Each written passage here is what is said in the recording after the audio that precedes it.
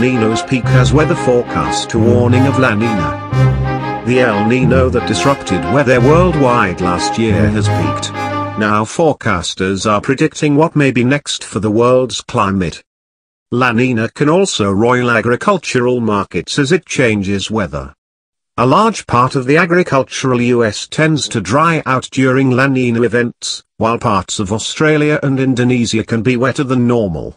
Citigroup Inc has said that a transition to a strong La Nina may present significant upside potential for grains price volatility. The previous La Nina began in 2010 and endured into 2012.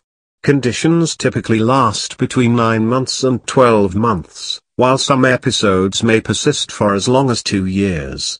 According to NOAA, both La Nina and El Nino tend to peak during the Northern Hemisphere winter. A number of El Nino southern oscillation indicators suggest that the 2015-16 El Nino has peaked and weather models predict it will decline in coming months, Australia's Bureau of Meteorology said on its website on Tuesday. Conditions will return to neutral during the second quarter with a chance of La Nina in the second half of 2016, it said. La Nina is a cooling in the equatorial Pacific Ocean, sometimes thought of as El Nino's opposite. The two are extreme phases of a naturally occurring cycle, according to the National Oceanic and Atmospheric Administration.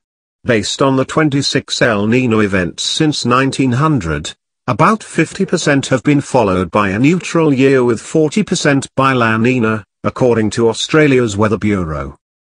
Neutral and La Nina are equally likely for the second half, the Bureau said.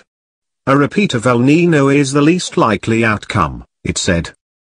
The current El Nino is rated as one of the 3 strongest since 1950.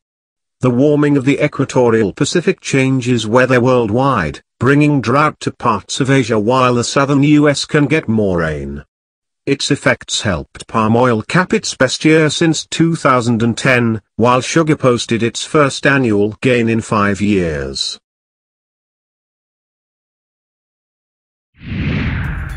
Thank you for watching. Please subscribe to us on YouTube, Facebook and Twitter. You can visit us on www.therealthingmean.webs.com.